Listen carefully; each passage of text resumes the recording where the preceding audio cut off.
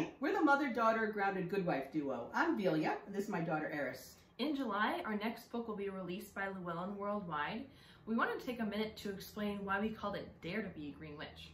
So we've heard criticism from people that we're not truly green witches because we don't talk to fairies, we don't practice spells, and we don't do witchcraft. So we wanted to explain what being a green witch means to us. We're green witches who value and consult the earth, trees, plants, and stones for their healing properties, and we're dedicated to an environmentally friendly lifestyle. And for us, it goes a lot deeper than clean living, which we think of more with like Whole Foods or Panera. But one of our points is that you don't have to talk to fairies or practice spells to be a green witch. And there is no dictionary definition for the term green witch. Also, people might be wondering why we use the word dare in our title. So throughout the book, we talk about the fact that we've been an holistic family for over 32 years. Ehris and I don't use any form of allopathic medicine, except 5 years ago, I had an x-ray done on my ankle because we suspected it was broken, and we just wanted to make sure it was set properly before Ehris started my holistic treatments. So the reason for the word dare is because you have to be a very strong and determined person to live the holistic life, because you're going to be met with constant criticism and disbelief. An example of that is that our book isn't officially out yet, but we found a review on Goodreads that said the introduction started with dubious claims of healing chronic illnesses with herbal or homeopathic medicine.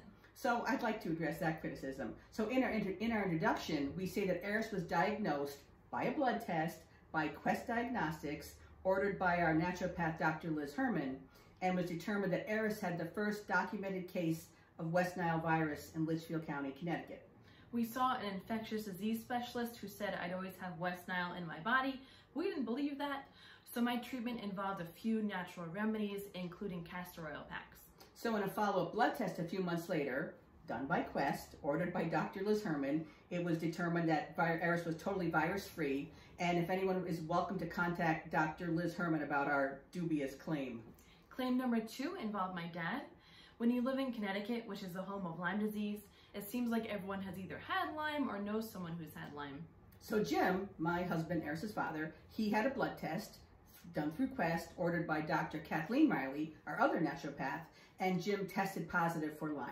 So I started him on an herbal protocol, including Japanese knotweed and eleuthero, and then in the blood test 6 months later, he was totally Lyme-free.